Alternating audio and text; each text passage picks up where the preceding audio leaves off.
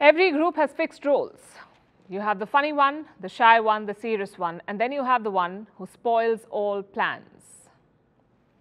The spoilsport in the group of 20 or G20 is China.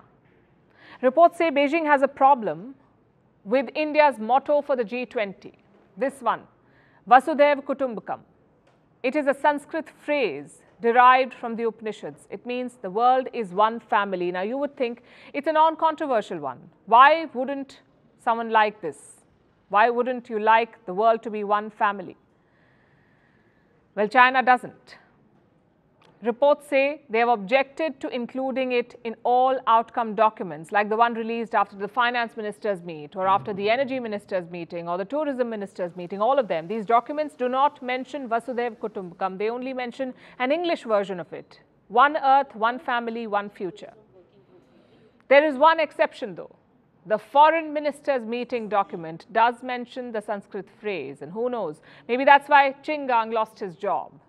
But jokes aside, what is China's objection?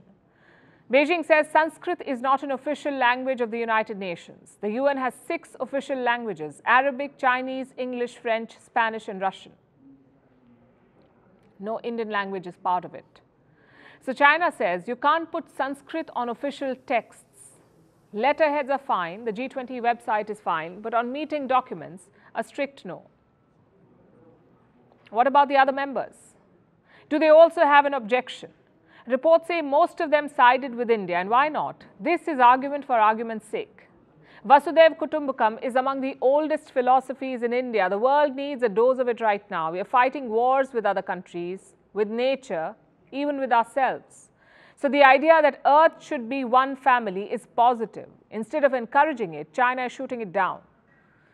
Not surprising though. China has repeatedly tried to derail India's G20 presidency. In the month of May this year, a G20 meeting was held in Jammu and Kashmir. China skipped it. Before that, in the month of March, there was a meeting in Arunachal Pradesh. Again, China skipped it. What reasons did they give? On Kashmir, they said the territory is disputed. As for Arunachal, they claimed the state as their own.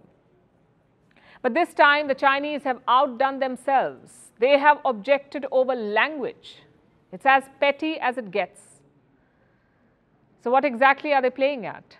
We can think of 2 possibilities. Number 1, an attempt to tarnish India's image. This is India's first ever time presiding over the G20. New Delhi has been promoting it a lot. Plus, this year has been diplomatically very important for India. Some big visits to the US and France, some crucial balancing acts between Russia and the West, and also the presidency of the SCO, the Shanghai Cooperation Organization. India was the president this year. The G20 is supposed to be the crowning moment, the culmination of everything India has achieved this year. So a successful summit is key for New Delhi. India's image as a bridging power is at stake, and China knows this. If the leaders are unable to agree on a joint statement, it's an embarrassment for India. Possibility number 2, a tit-for-tat move. India has been quietly resisting China's efforts to expand the SCO and BRICS. China wants to turn them into anti-Western blocs. India is unwilling to do that. So could this be retribution? You hurt us in BRICS, we hurt you in the G20. If that is the case, it is petty. This year's G20 was supposed to be about the global south, about issues like climate change and sustainable growth. China is risking all of that for petty politics. And these minor objections could be setting the stage for a bigger one. Xi Jinping skipping the G20 meeting. It's scheduled for September this year, next month. So far, Xi Jinping's travel to India has not been announced.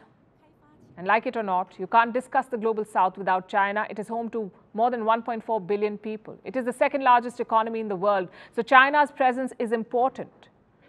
They could have used their influence positively to shape the talks. Instead, they're holding the G20 hostage over 2 Sanskrit words.